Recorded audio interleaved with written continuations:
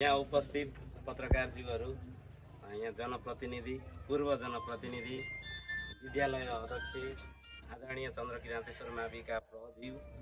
र लडबुद्ध साकोसका अध्यक्ष व्यवस्थापक अक्षयदाता गोपाल गासेज्यू,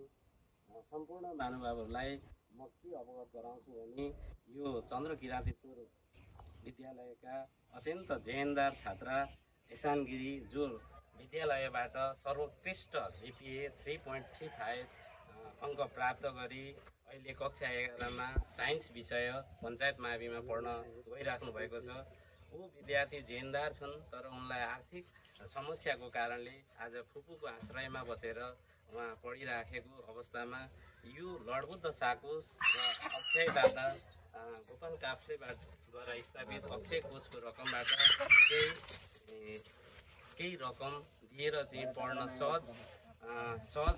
होस् भन्ने एउटा हामीहरूले निर्णय निकालेका छौँ र आज संस्थाबाट हामीले 15,000 रकम लिएर यहाँ आएका छौँ र त्यो 15,000 रकमले भाइलाई 11-12 पढ्न त पुग्दैन र पनि अहिलेको अवस्थामा एडमिसन गर्न र पोसाक र सामान्य किताबहरू खरिदको लागि पुग्ने एउटा निर्कुल गरेर हामीहरूले लिएर आएका छौँ र आगामी दिनमा आवश्यक पर्ने रकम पनि विभिन्न सङ्घ संस्थाहरूले जुटाइदियोस् भन्ने पत्रकार महोदयहरूलाई म अनुरोध गर्दै जुन बच्चाको हामी घर दलानमा आएर आज 15,000 रकम हस्तान्तरण गर्न लागिरहेका छौँ। यहाँ विद्यालयका प्रह पनि हुनुहुन्छ, जुन भाइले पूर्व कक्षा 10सम्म पढेको विद्यालयका त्यही विद्यालयका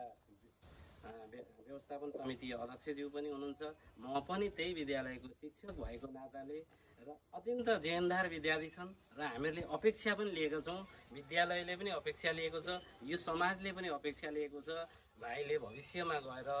उत्कृष्ट शिक्षा हासिल गर्नुहुनेछ, जो यो समाज यो विद्यालयको लागि एउटा साझा सम्पत्ति बन्नेछ। त्यसैले ऊ भाइलाई चाहिँ पढ्नका लागि हामी सबैले सहयोग गर्नुपर्नेछ भन्ने अपेक्षा लिँदै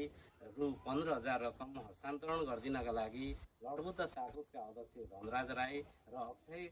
कोष स्थापनाकर्ता आदरणीय हाम्रा बहुचर्चित पत्रकार पनि हुनुहुन्छ गोपाल काप्सेज्यूलाई संयुक्त रूपमा हस्तान्तरण गर्नका लागि म हार्दिक अनुरोध गर्दछु।